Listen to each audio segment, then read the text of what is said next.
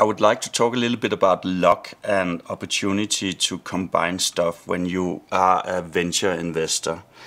I have for many years been a more traditional classic financial macro investor where you invest in index futures and forex and so on. And in that game you need knowledge and you need insight, but you don't need so much else. But when you invest in venture, there's a lot more you need. You need a big network, you need possibilities to combine stuff.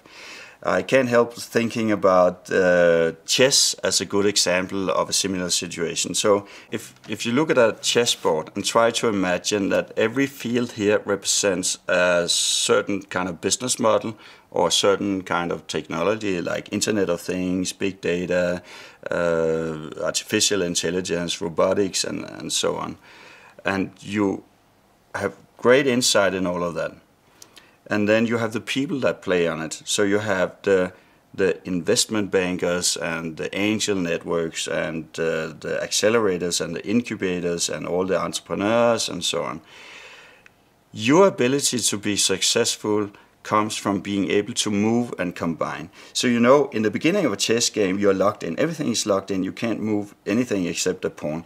But when the game has opened up, and some people are much better at opening up than others, but when it has opened up, you get to a situation where certainly now you can move, now you can combine stuff.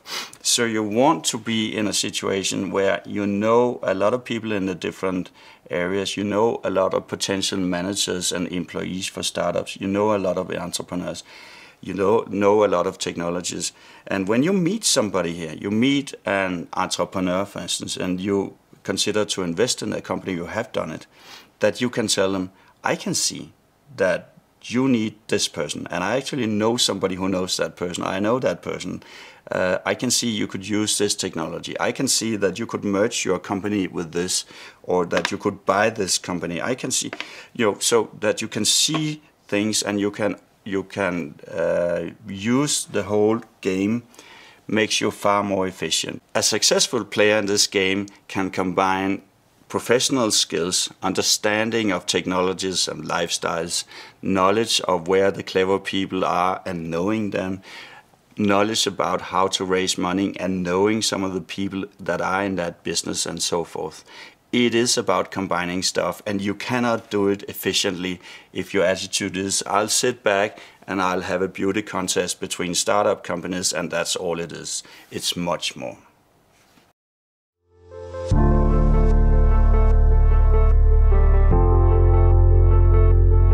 Do you speak future?